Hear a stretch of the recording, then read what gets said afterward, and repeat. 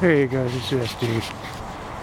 Been busy for the last few days here. I went ahead and put the wings out to the starting point because we're going to work on something a little new.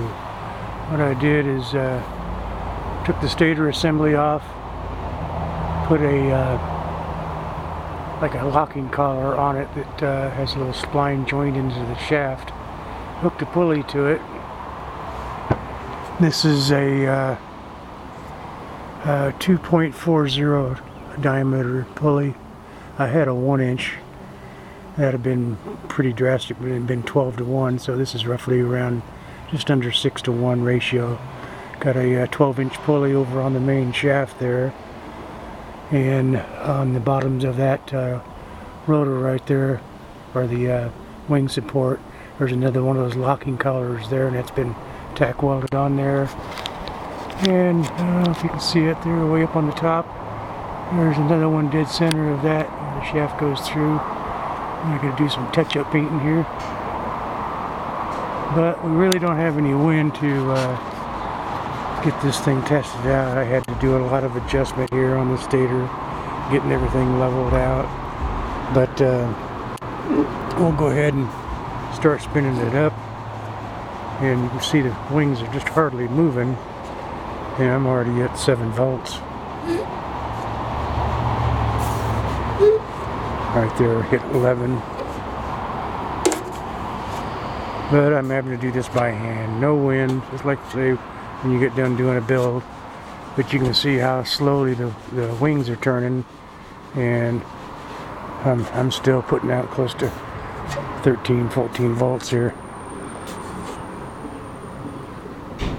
Grab every other wing and see if we can do it that way. And it's a pain trying to do this, but that's about how the rotor's turning. Still putting out over 13 volts. Wings hardly even moving. So now we got to start playing around, doing a little fine tuning here and there. I had to level this whole platform out again because it was leaning towards the front. The front had sunk down in the mud down there a little bit, so I had to bring them back up and then rescrew the frame on there, level it out. I probably have to touch it up again, but it was throwing the shaft off in where it locks into the collars and stuff, and into each of the block bearings. So I got that adjusted now. Everything's nice and level, and trying to get this tension set just right. But like I say, she does. It picks up real quick. You can hear that belt. There's 12, 17 volts, and see how fast the wings are turning.